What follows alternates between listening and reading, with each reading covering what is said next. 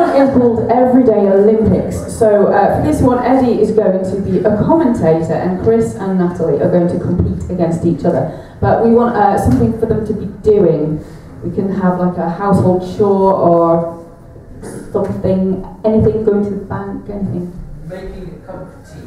Making a cup of tea, thank you very much. So you're going to be making a cup of tea. I'm going to give you the mic.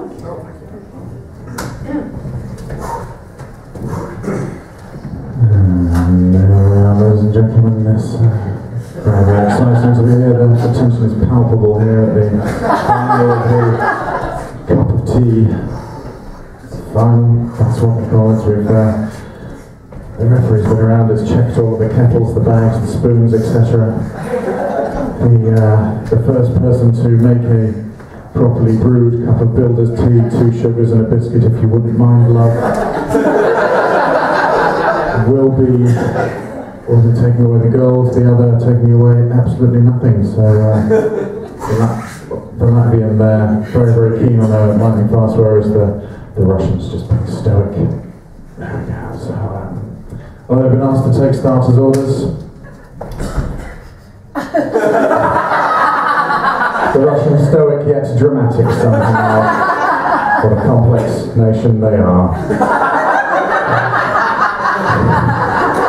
Or maybe it's just him, I've never been. And that's the Stone's pistol, they are off, they are underway immediately.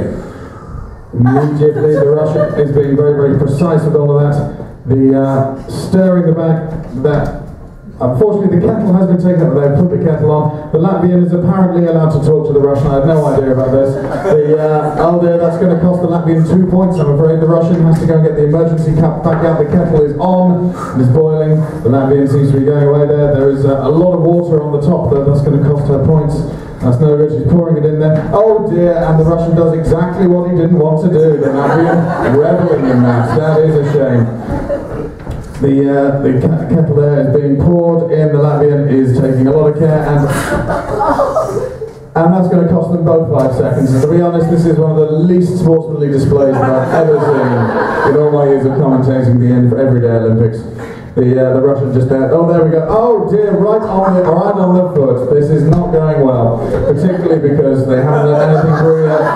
Oh dear, non-dairy creamer in the eye, that's not going to go well, that's pretty unpleasant, there's far too much, oh dear, the Latvian's only going to put too much sugar in, she's going to have to start all over again. This is possibly the worst thing that could happen at this time.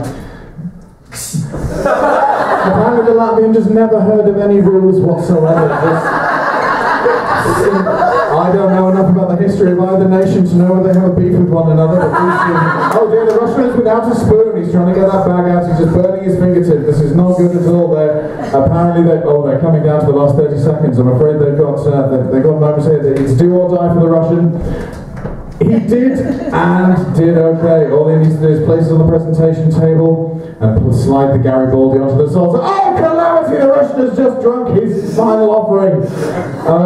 Default win to the Latvian, but they shouldn't be proud of themselves, either one of them. How disappointing. Never mind, we're going to go to the salmon roulade final in the Olympic Village now. We'll be turning over there now. Not to worry. Good night.